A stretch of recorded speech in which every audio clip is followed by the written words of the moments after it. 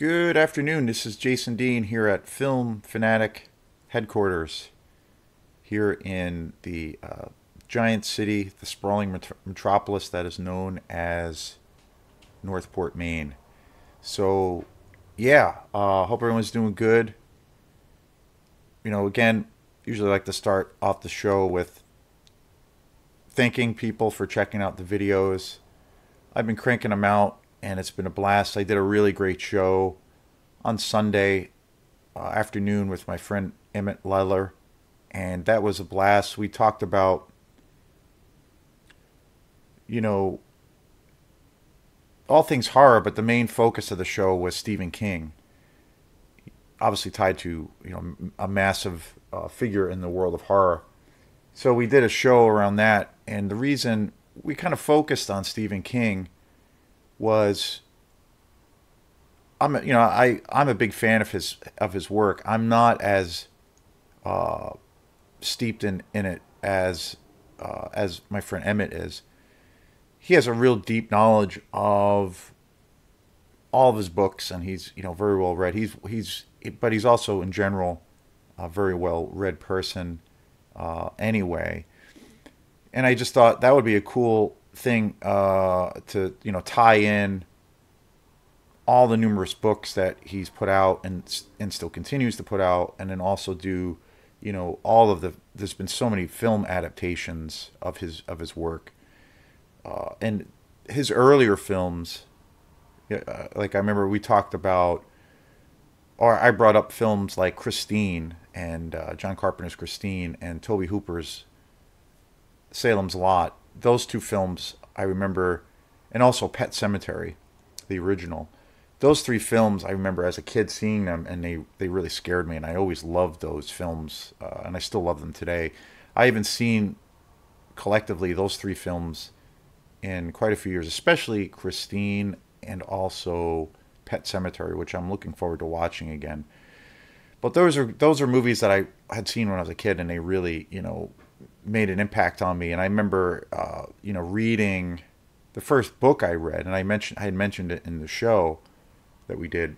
The first Stephen King novel I had ever read was Pet Sematary, and then the movie came out afterwards. And I remember it was the first time where, as a kid, or where I was kind of coming into coming into the thing of finding a love for reading, where I saw oh wow, a book that I really like and enjoy, and scared me. They're making it into a film, and I was like, wow. I remember that being the first kind of time that I saw that happen, from something jumping out of, from taking something from the literary world and putting it into a film. And since then it's pretty commonplace now. It could have been one.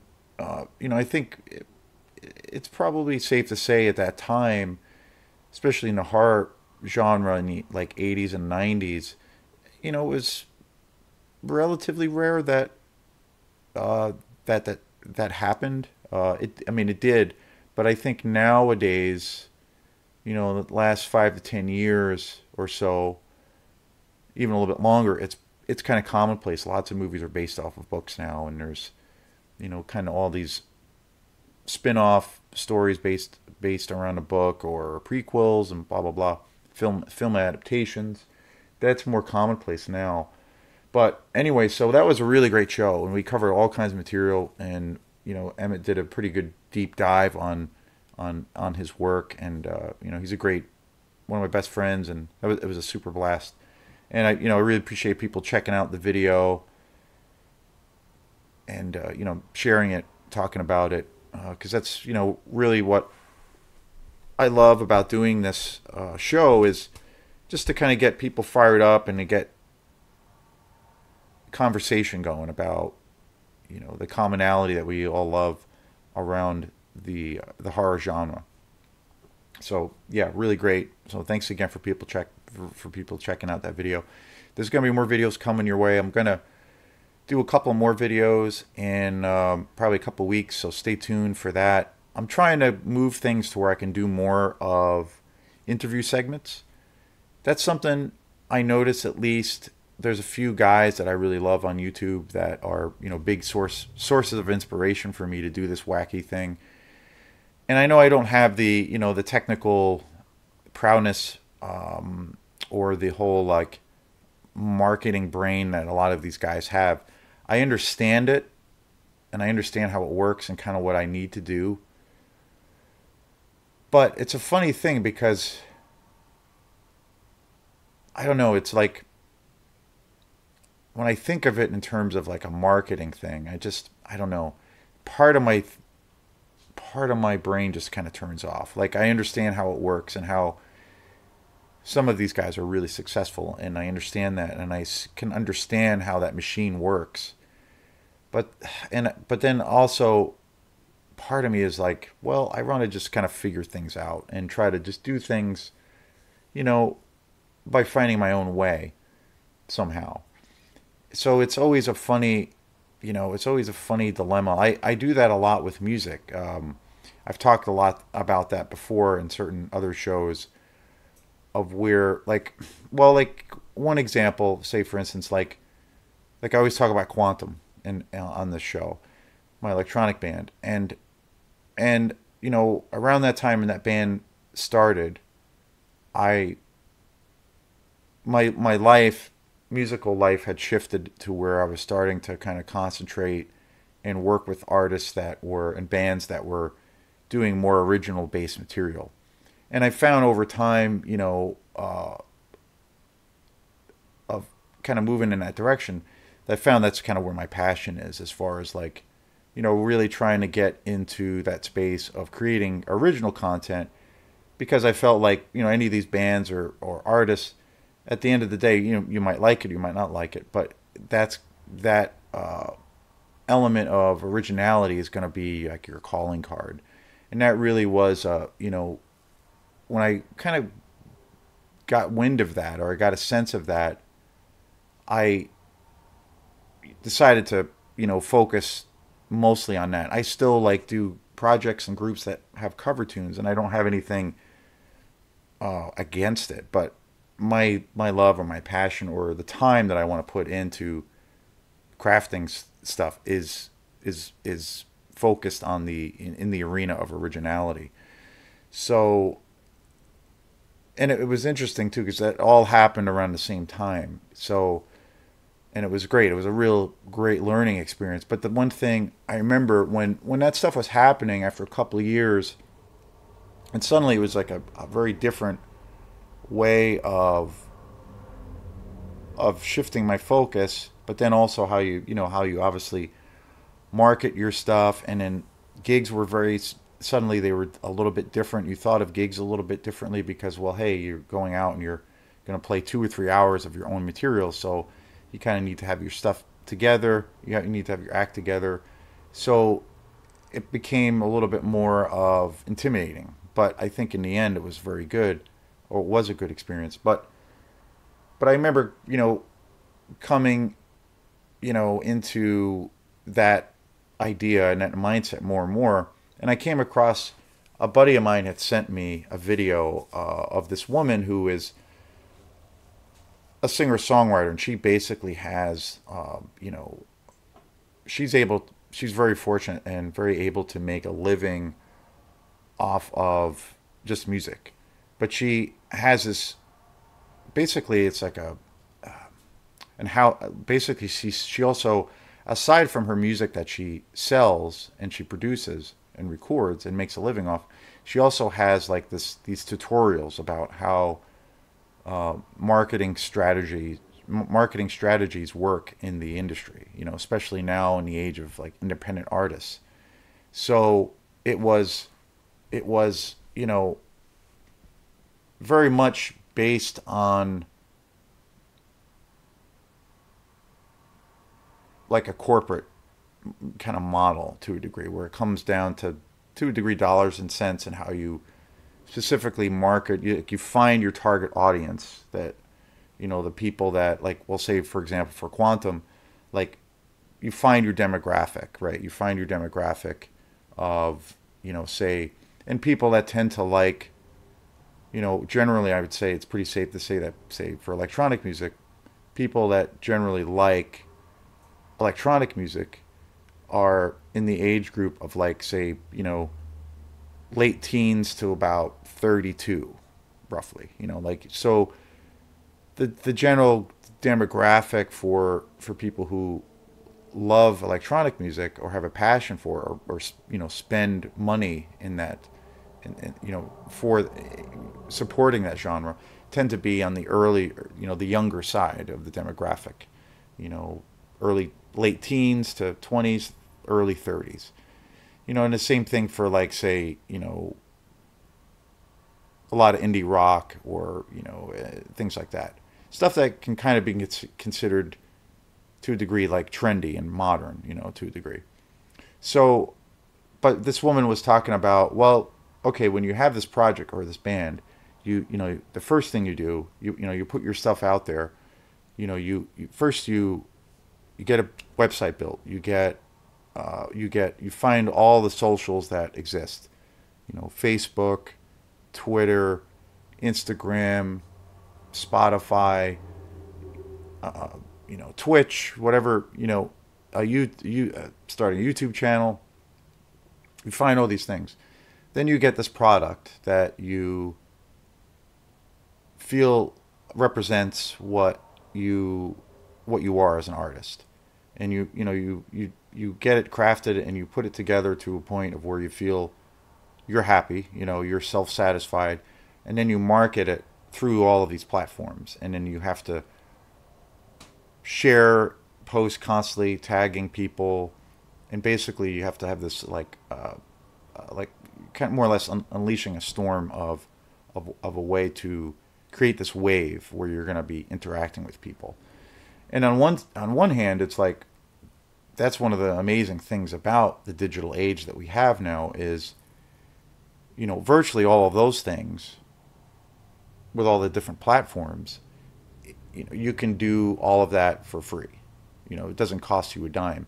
When I grew up in high school or whatnot, or even the days when music was kind of first hitting the internet with, say, things like MySpace, you couldn't really do those things. You had a real limited capacity to how you could market your things, so forth. So you were kind of limited. But now you can have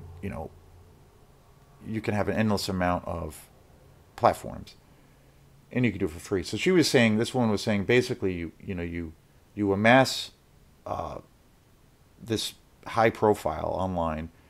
You get a product that you feel is of good quality, and that you're happy with, that you're satisfied, and you're satisfied with, and that you feel really represents what you're doing. So the next step, after you have this campaign, you launch the campaign to reach an audience for whoever's out there, and then you also turn it into, to a degree, a part-time or full-time job of basically staying up on those things. Where basically you're commenting constantly on people's posts, or you're trying to interact with anybody who is liking your stuff. And then she also said, like, kind of the next phase is, like, over time, it might, obviously, can happen fast, or it can take maybe a couple years or whatnot, and maybe it doesn't happen. But she said, basically, if you have this, like, a campaign that's pretty steadfast, you'll find, like, an audience. It could be a really small audience, or it could be a big audience, but chances are it's going to start off with this really tiny little audience. And say it's like, maybe you put out a song or an album that is, say, like a real modern rock album, and so then people, your little audience, strikes an interest to the product that you are putting out there, and you're doing something that's kind of genre specific, as far as, like a modern rock, your own rendition of your own material, but it's very much, catered to, a very modern rock audience. So then she said the next phase is that, well, okay, you find this audience, but then you connect with them, and then you basically try to, like, milk it for all it's worth, And every product that you do after that, under this name or this label or this banner, is going to be very much always curated to that group. Meaning, if you have a group of, say, 25-year-olds that like stuff that sounds like the Cranberries, and that happens to be the kind of style that you're doing. After that, you need to you connect with that. You have to milk that audience for all it's worth by sharing content on your socials and all those things. And that's your audience. So then from that point on, you basically, you use a lot of those same kind of tropes, or stylistically you kind of stay in a certain confine, in these certain stylistically you stay in the confines of, okay, music that sounds like the Cranberries or that is very much inspired by the Cranberries. So everything is super focused on exactly what you're doing, and every album can be different or new, but it's still going to have this kind of preconceived idea that it's going to sound like 90s Cranberries to a degree. And so everything was incredibly, this woman was talking about these things, about how everything was incredibly curated to this audience. And then once you have that connection for that style of whatnot, then you just milk it and you work on it. And the same thing can be said, like, say, for electronic music. Like, if an artist puts out something that is like in the lines of, say, like Deadmau5, like that's something, or Skrillex, like music that's kind of considered, say dubstep. Like, say you put out a track and it has that vibe to it, and you get this reception.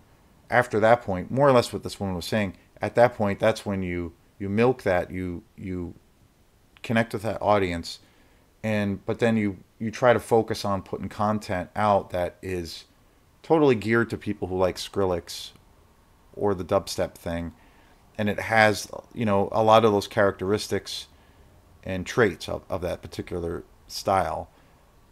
But you can obviously still create your own thing and be creative, but you have this preconceived idea when you're going into producing and writing music that I got to make it for this kind of audience. And this woman was, obviously very successful with what she was doing. But for me, it's like, I found when I came across these videos, I found for me, and again, it's just my opinion and my head is up my butt, but, and obviously what she was talking about was something that is real, and that she's an example that path is very successful. It's very, very business oriented. And she's an example of how this following these specific steps and rules to a degree can make you successful. And for me, on the other hand, it's like, I feel like my brain and my whole kind of disposition kind of swings the other way. And when I came across these videos of where she was kind of giving these tutorials, for me, although it was very interesting and insightful, for me it came across as like this kind of bad infomercial.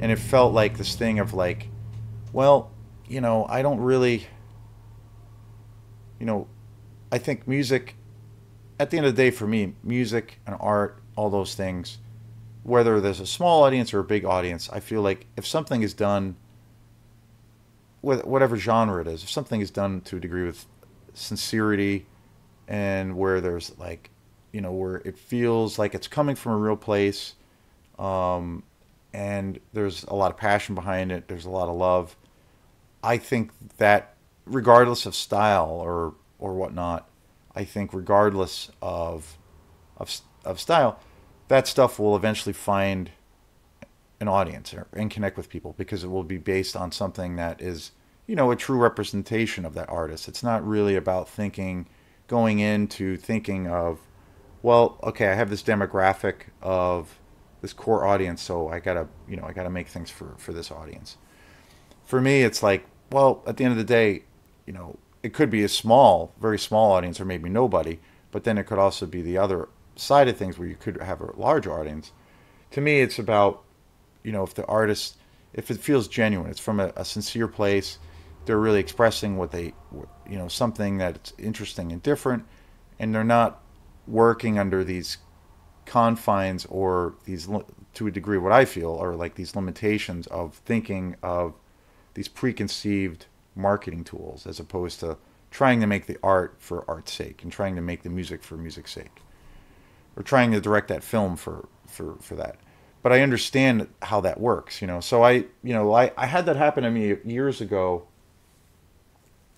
with Quantum, actually, where and I realized, like, that can be a polarizing view because, and I don't think it's necessarily whether or not even you like something or not. It's really about just trying to do something, and some people will like it, some people won't like it. Sometimes people won't like any of it, but for me, it's when I get in touch or find an artist or a director that I really love, or a film, I feel like there's a certain degree of where I feel like it's something, there's something original about it, and there's something where it feels like it's from a real place, like where this person was, you know, they were passionate about it. And to me, if I get that sense from the art of whatever it is, whatever the medium is, to me that's the selling point, and that's where I become a fan, regardless of genre or regardless of style.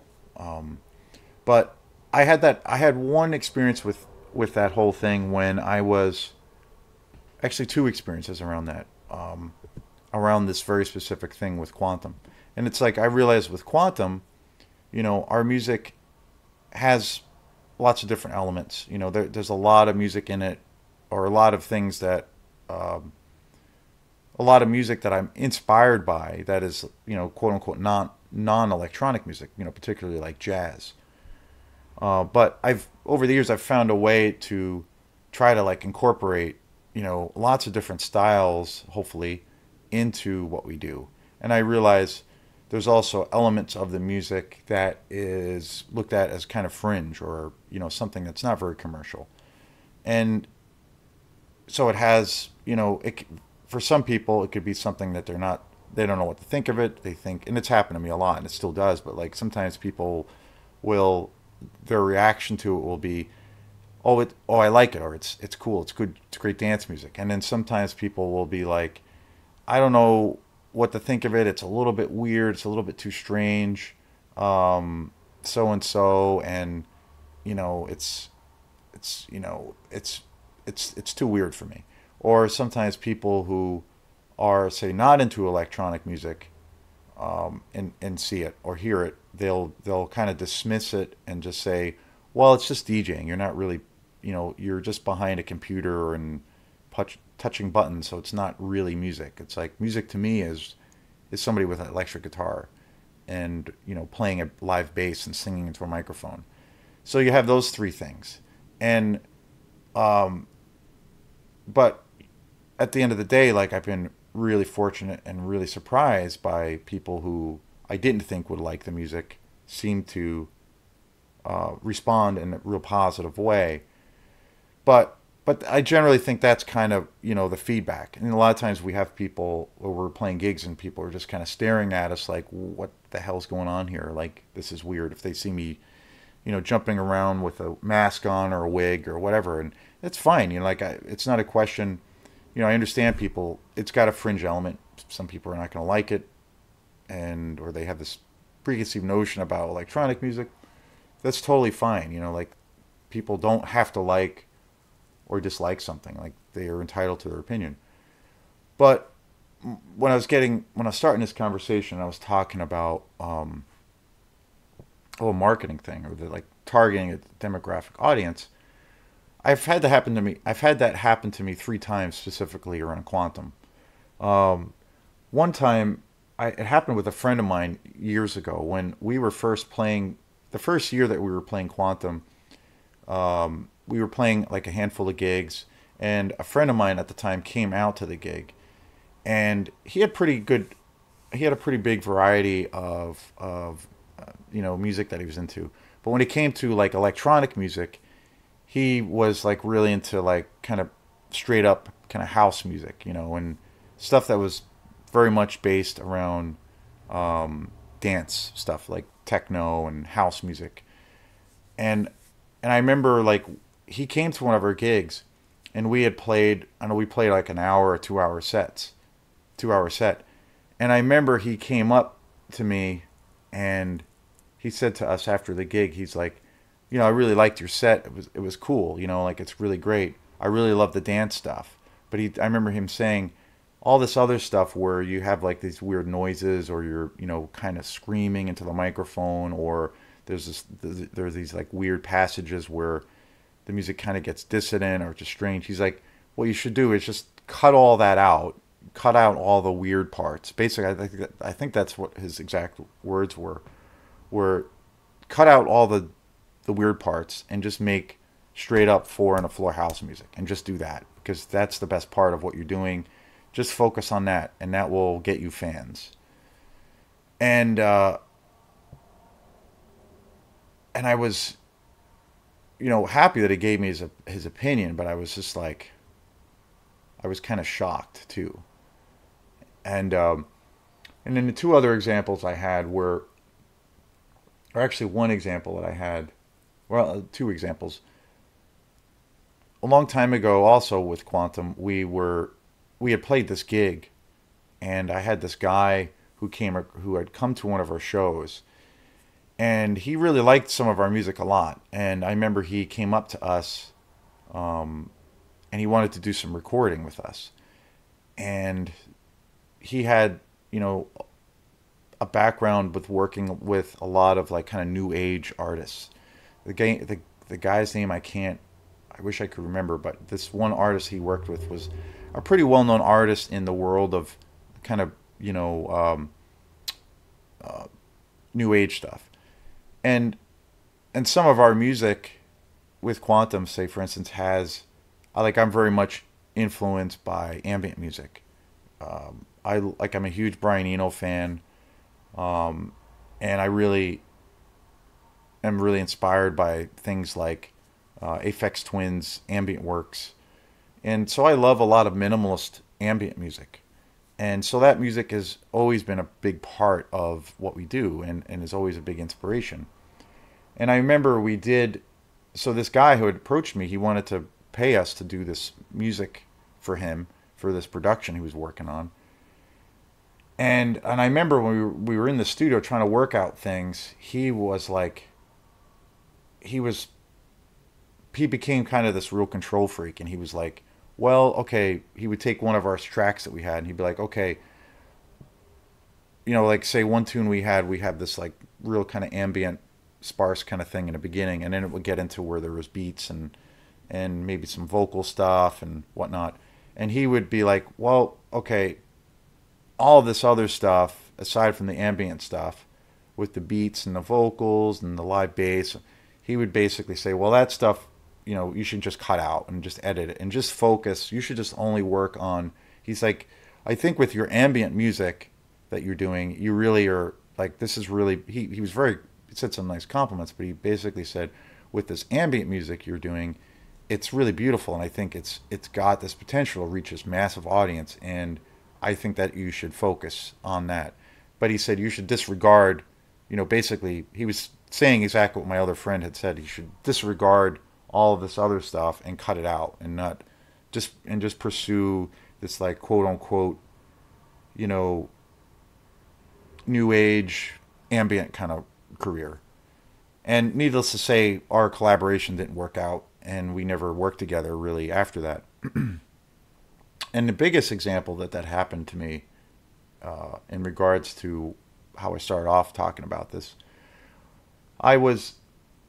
this was fairly recent. I was, during the season that I, winter, fall, whatever, or usually late winter, spring, that's usually the time when I, I start trying to book gigs for Quantum and what have you. And there was a guy that I knew, I've met a couple times in person, and he had worked with a couple of bands that I had been in. And he was kind of a promoter guy, and he did lots of different work. And he was doing, various kinds of things. And so we were doing lots of, collaborations to a degree. But then he was also talking about how he, was doing these music festivals. And so,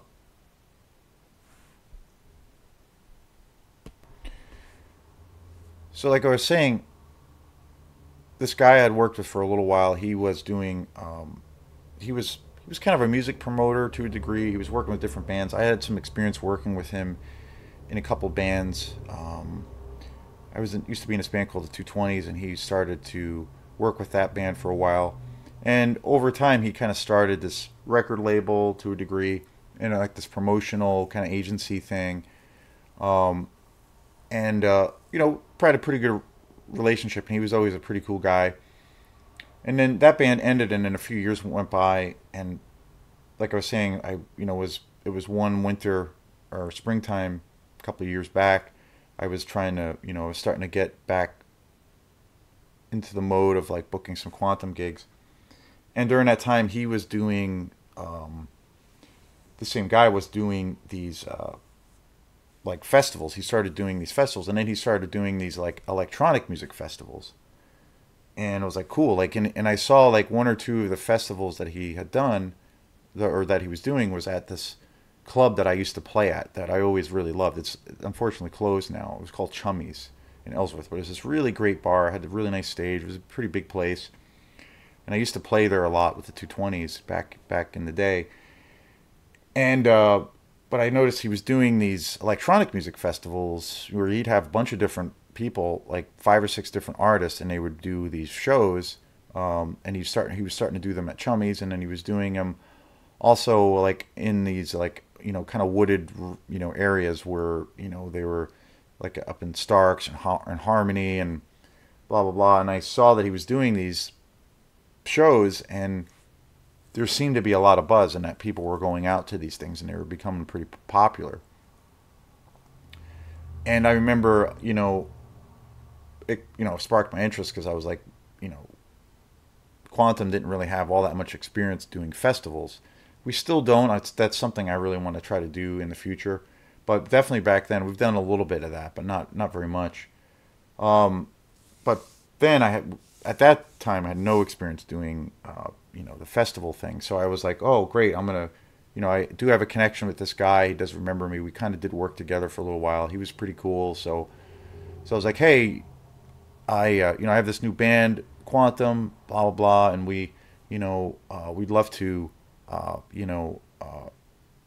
try to get involved with one of your shows. And I said, yeah, we do like, we do a little bit of music that's kind of like house music based, some ambient stuff, and then we have a rock influence. We have try to have different styles. It has a film score kind of vibe, and he's like, great. So I sent him. I think it was probably when our second album had come out, Digital Palace, and I sent him out a bunch of the links and examples of some of the album that we'd done, and he got back to me and he said, yes, some of this stuff is really good. Like he commented on the heavier dance stuff.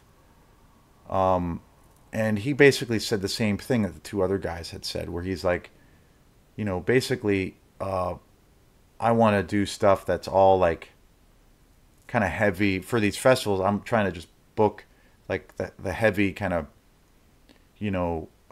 dubstep stuff. And he's like, I can hear elements of that stuff in your music, but it's not really what we're looking for, which was fine. But then he went a little bit further and he said, well, I think what you guys could do, and he kind of gave me advice that I wasn't necessarily like asking for, and he meant well, but he said basically he did the same thing where you should just try to like focus on the dubstep or the heavier dance element of what you're doing and not really do this other stuff, like, and I was like, well, okay, that's fine, but it's not really what we do.